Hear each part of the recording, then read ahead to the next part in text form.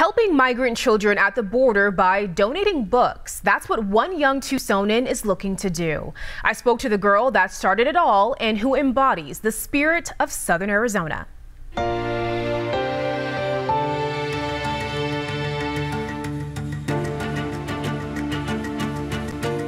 And this one, it's Spanish and English.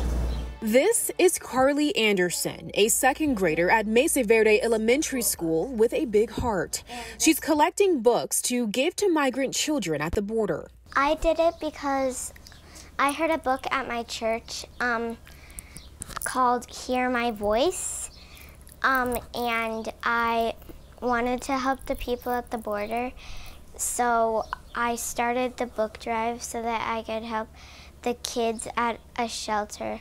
The shelter she's helping is called House of Mercy in Nogales.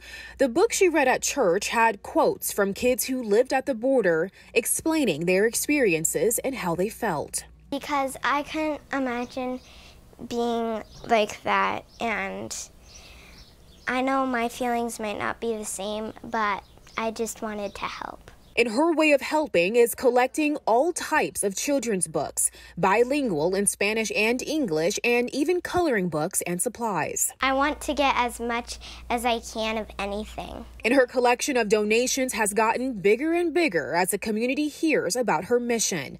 Her school, friends, family, and neighbors have all been in support, sharing her drive on social media and chipping in books for her to give away. We're going to plan a trip with our pastor to the shelter, and we're going to drop them off.